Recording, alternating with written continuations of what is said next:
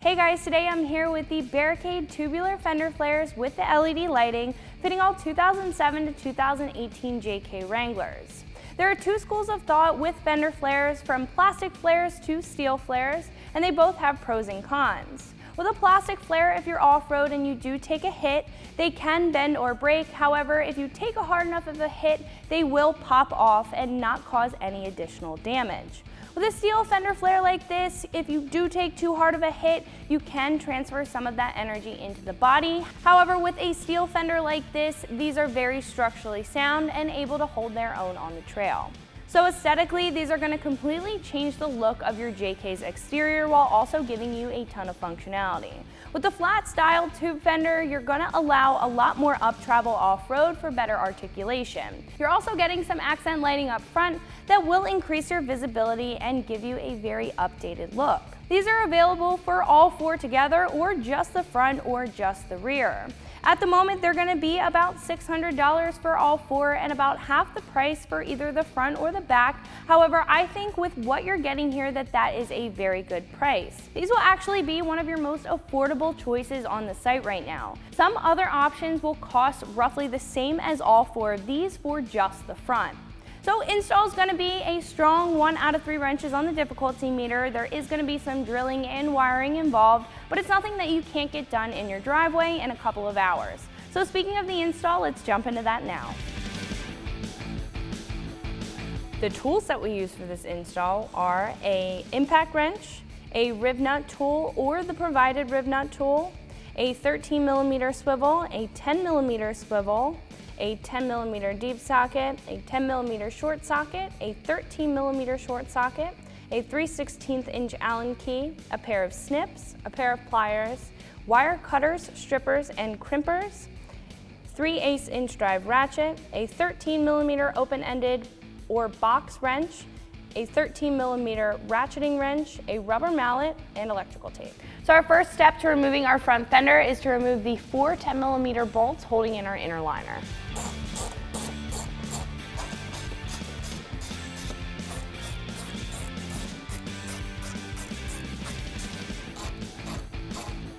So now we can remove the couple of pop clips using a trim removal tool that are holding on the inner fender liner.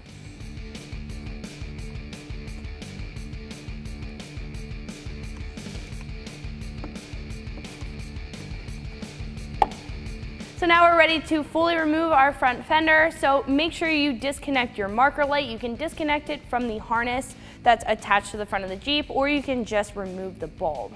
But either way, you want to make sure that's disconnected so you don't rip it out of the harness. We've already removed our marker bulb because of the damage on our fender. So next, you can just pull up on the fender and pull outward. It should be pretty easy to remove. So sometimes these clips do like to stay in there after you remove your fender. You can just pop those out with a trim removal tool.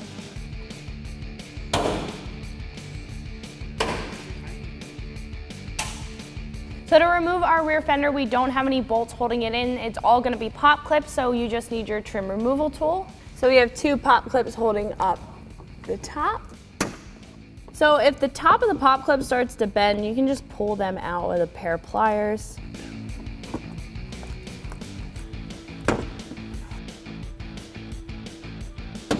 Now we can remove the bottom one.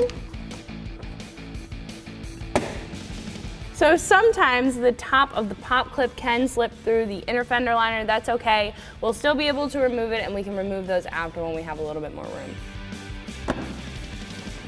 All right, that boy went through too. So after you're finished taking out all of the pop clips, we can fully remove our back fender.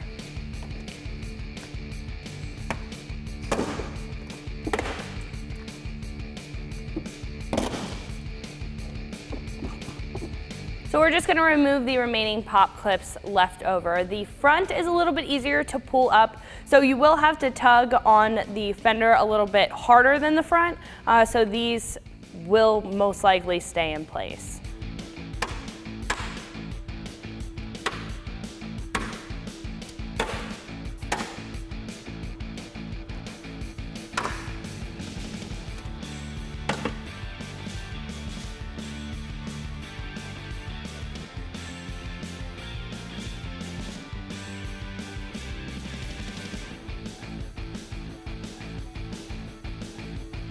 compared to the stock fender flare that does hang over the side, these new tube fenders will be flat, so these will allow a lot more up travel off-road for bigger wheels and tires. Not to mention you are getting an upgraded off-road look with the accent lighting attached to your fender flare. This is also going to have some functionality, giving you some extra peripheral visibility while you're out on the trail, and it's going to replace the marker light on your stock fender. So those are going to be in a better position than the stock one. As you can see out on the trail, we have broken ours, so these are going to do a lot better at holding their own. So enough about our stock flares, let's bolt up our new ones. So with our light in the fender and our wiring harness tucked up and out of the way, we can bolt on our fender. So we do have this tab here that we can rest our fender on so we can bolt up all of our hardware. So you're going to take your 13mm bolt with the washer, and then you can attach your washer and nut on the back side.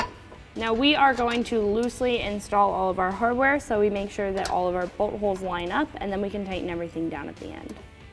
So to hold the top bolts in place so the fender flare is not hanging down on you, you can insert your sleeve in the middle of the fender well.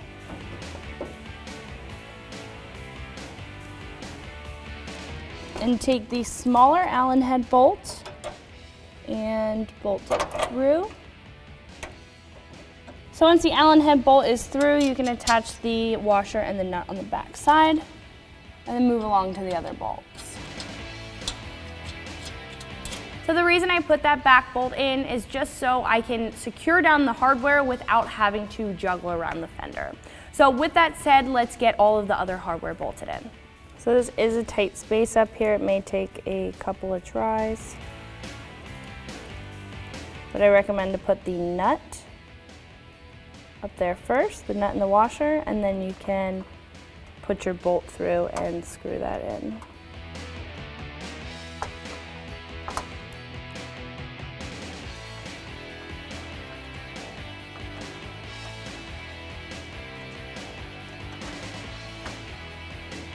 So in order to install the hardware for these two bottom bolt holes, you will need to drill two 3/8" holes directly behind these bolt holes in the inner body. So once you push this through, you can attach the washer and then lock nut on the back of it, and that will hold our fender in place while we bolt in everything else. So our last bolt that we have to attach is with the longer sleeve. You can insert that in between the two bolt holes, and you can push the bolt through. Might have to push up on the fender to get everything lined up. That will pass through, then you can attach your washer and your lock nut on the back of that. So now we can tighten everything down with a 13mm wrench and a 13mm swivel. You're not going to have much room to work with, or you could use a 13mm socket and a ratchet. I'd recommend to hold up on the fender while you're tightening everything down so it sits in place correctly.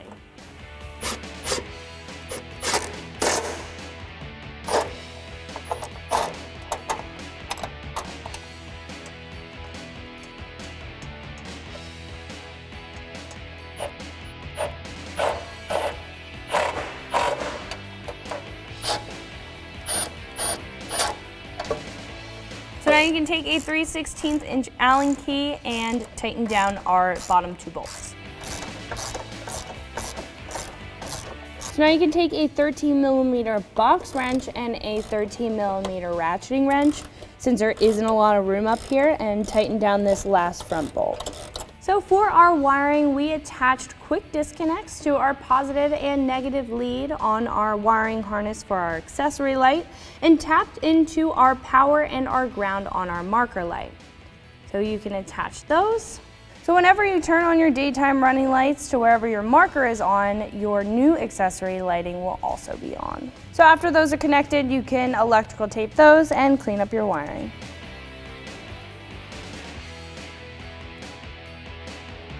So before we install our Barricade tube fenders on our Wrangler, we want to take the foam tape that's going to protect any of the metal from hitting the body of the Jeep, and measure it out, cut it up, and tape it on our tube fender.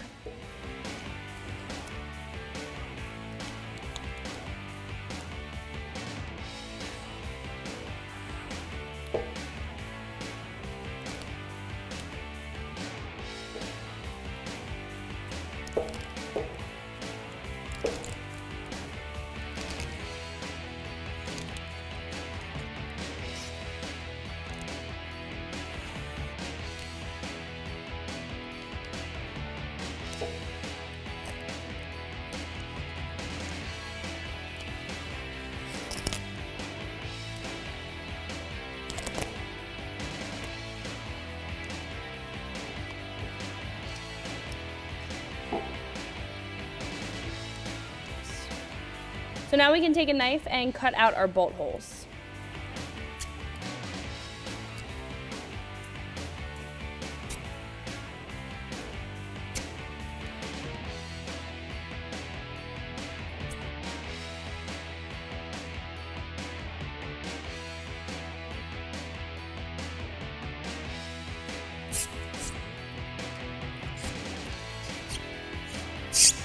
So because we don't have access to the inside of our inner fender well to bolt up our tube fender, they provided us with rib nuts in order to attach it. So instead of manually doing it, you can use the rib nut tool. You just have to fully open the tool and thread the rib nut on. Insert it in where you want it and tighten it down.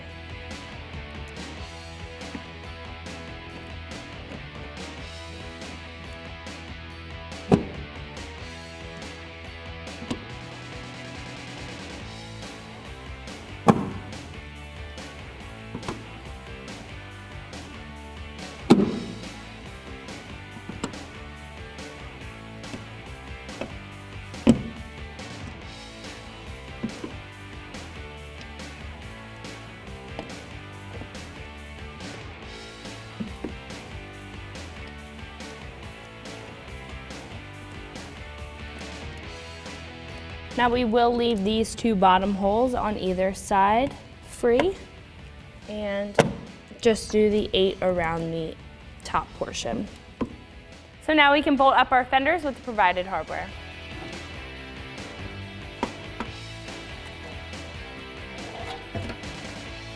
So with the help of a friend holding up the fender, we can take our provided hardware and bolt it in.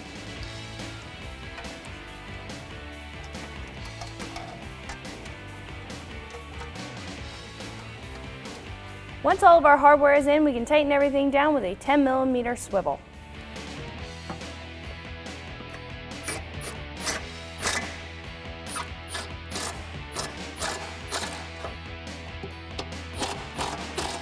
Since these are in an angle, they are easier to access, so we can tighten them down with a regular 10mm socket. So that wraps it up for my review and install. If you're the owner of an 07 to 18 JK and you're looking for a set of durable tube fenders with a touch of style, you can check out the Barricade Tubular Fender Flares with the LED lighting right here at ExtremeTerrain.com.